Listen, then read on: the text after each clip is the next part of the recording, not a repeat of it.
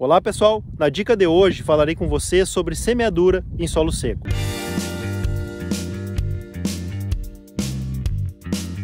Pessoal, essa é uma dúvida recorrente naqueles anos em que o solo está seco, sem condições adequadas para o estabelecimento da cultura e a janela de semeadura considerada ótima vai passando dia a dia. E aí vem aquela velha dúvida, arrisco uma semeadura no solo seco, contando com uma chuva posterior ou espero condições adequadas? Na safra passada, que nós tivemos situações parecidas como está ocorrendo este ano, fizemos um experimento quantificando isso, em que colocamos 15 cultivares com lote de semente iguais, com qualidade fisiológica excelente, numa condição de solo seco, com posterior chuva de apenas 3 milímetros, voltando a chover somente 10 dias depois, que foi quando nós colocamos novamente o experimento a campo. Pessoal, nós tivemos penalizações por arriscar esse plantio no seco de 3 até 65% para alguns cultivares.